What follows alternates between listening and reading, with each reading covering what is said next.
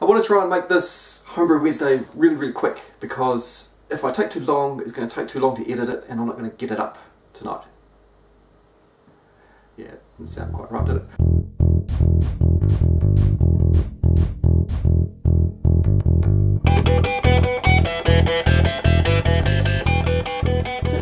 Is that light going? Oh, there it is. Happy Homebrew Wednesday, everybody. I need a beer. Let's go get a beer. Oh, spin you right round, baby, right round, like a record. Round, round, round, round. Alrighty, what do we have? I have a Bounty Island IPA from Chubby. And a PA from Chubby as well. And Black Sabbath from Panny. Let's just get that out of the way. And we have a stout from Grant Baker. So cool. Cheers, Chubby, for the beers. I will get a Sriracha Crepuscular up to you. What else we got down here? We got some speakeasies. Yummo. This one here, this little beer here, excuse the sound of the fridge, the Christmas Sour. This one's going to be saving for a while. This is Kerry Sour beer, and I've tasted it before and it is phenomenal. Oh look, there's a 120 minute in the back there. Oh look, some more Black Sabbath. Yum. Oh, more Prohibition Ale. Oh, here she be. Adrian, here we go. This is the New Zealand Homebrew Tour. The bottle is full. I just need to get a label on it.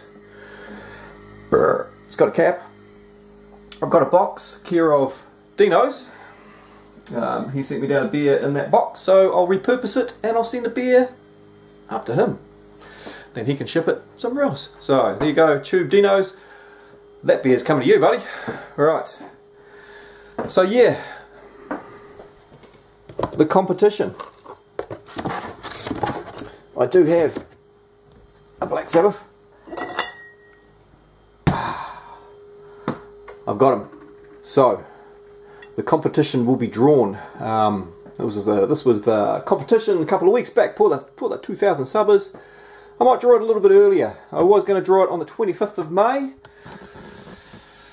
I might draw it next week, because there's also a, what's that one? Oh, a Fresh Hop Vandal to go with it. Just waiting on the t-shirts, but obviously the winner, I'm going to need to know what size you are. So I'm going to draw it next week. So let's put the Black Sabbath away again. And let's put the dry hop, the green hop. Oh shit, back in the fridge. Alright, safe. And I won't get drunk.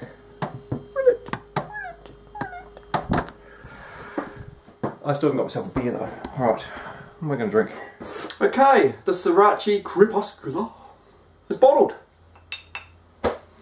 I have kicked the keg and I bottled it up, so I have some bottles to fire out to a few people. As long as I don't drink them all first.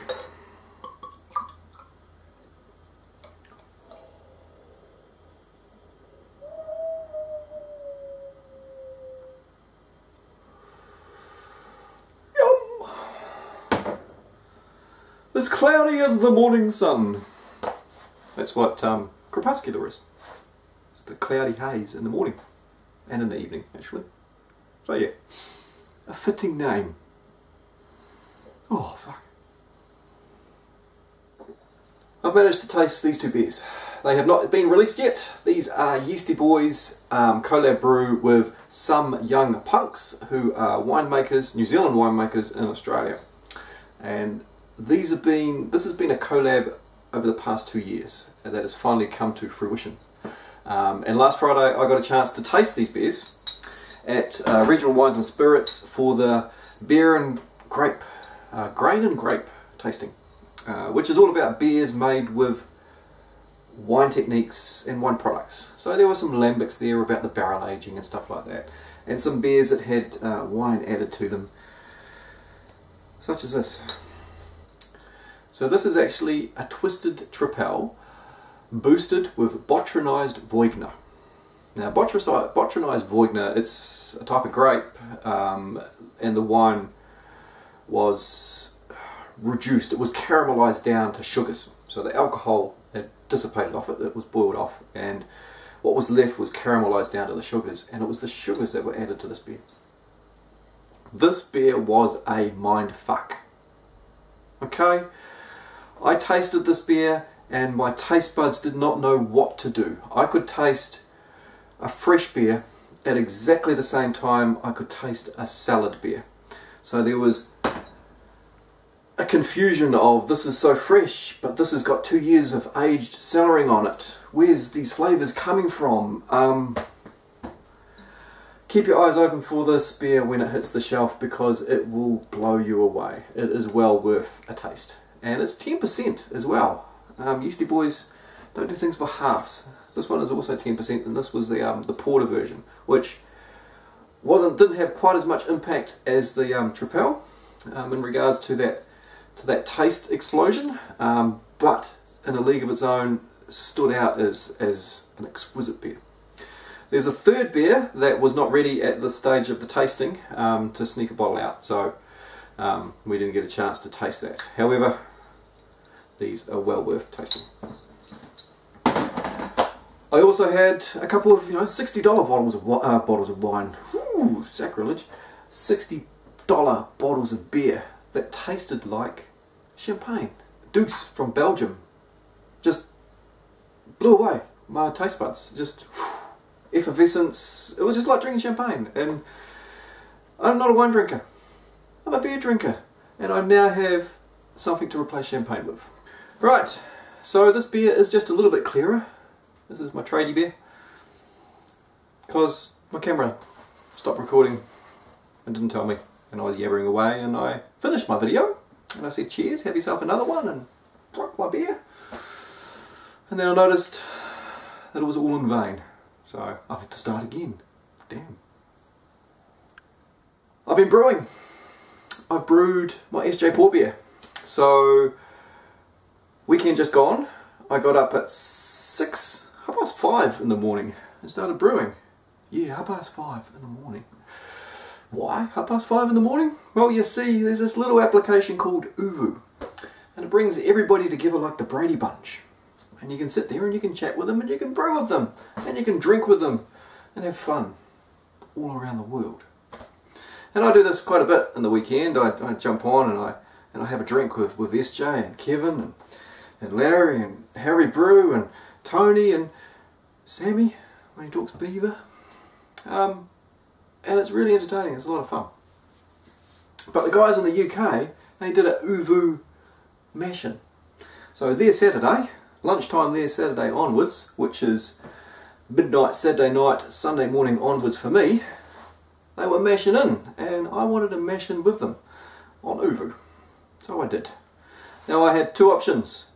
The first option was at midnight to start to brew, which would have taken me to 4 o'clock in the morning. The second option was to get up early and start brewing. Now the first option sounded like a great idea. Brewery, unlike its shambled states at the moment, it was clean and ready. HLT was at strike temperature. What to do while I wait for 12 o'clock? I don't know, I'll have a beer. Or 10. Oh shit, can't brew now. After quite a few paybacks by Speakeasy, it's a bit hard to concentrate. So I do it in the morning. Oh, it was hard waking up in the morning. But I was perfectly fine after I got my first beer of the morning in, which was my 6 o'clock in the morning beer, which was a Bella Rose, a blonde ale from France. This was extremely nice. Extremely nice beer. And that put me in the right mood to start brewing. So I brewed my SJ Port beer. Well, the first one of 3.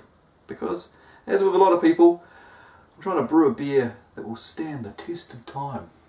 Speaking of a beer that stands the test of time, congratulations to Grant Baker on cracking open his final bottle from the winning 2013 SJ Port Challenge. He did very well to hold on to that. Well done. And it was a very nice beer as well. And congratulations on your 1 year of Homebrew Wednesdays. Without you, we wouldn't have such things as running around the brewery and a mad paddock talking really fast. You entertain us, Grant. I remember the first time I met you in the pub in Karori. Great. It's wonderful to have met you. It's wonderful. It's actually, we went to college together. You were just a couple of years ahead of me. Oh, you're older. Oh, I'm younger. Oh. But yeah, no. Cheers, Grant. You have been a great contribution to this community. On brewtubers, YouTubers, beer drinkers, homebrew brewers. Cheers. Right, so anyway, I'm going to condense this, keep it small,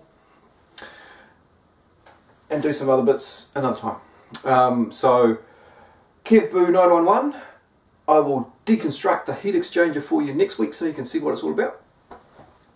There will be an SJ Pour Challenge update video coming out very soon, because we have 34 people in New Zealand now, so we're getting close to the end of registrations and we have some things happening. So there will be a video coming out just to talk about what those things are, and to get us all geared up for this. What else? What else? There is some more videos. There is the counterflow video. It is coming. It's getting there. I am doing pressure testing at the moment. So there's the little brass ends. Oh look, my battery power's running out. Oh fuck. I'm going to bring the competition deadline forward for the Black Sabbath and the Vandal and the Panhead t-shirt. That was a couple of videos back. If you haven't liked it, you haven't subscribed, you haven't watched it, it doesn't matter. There is plenty of people that are in the draw. I think there's about 140 odd people that are in the draw for that. So that will be drawn next week on special location. Anyway, I've got to cut this short, otherwise it's going to roll on and on and on and on and on and on. So cheers. Have yourself another one.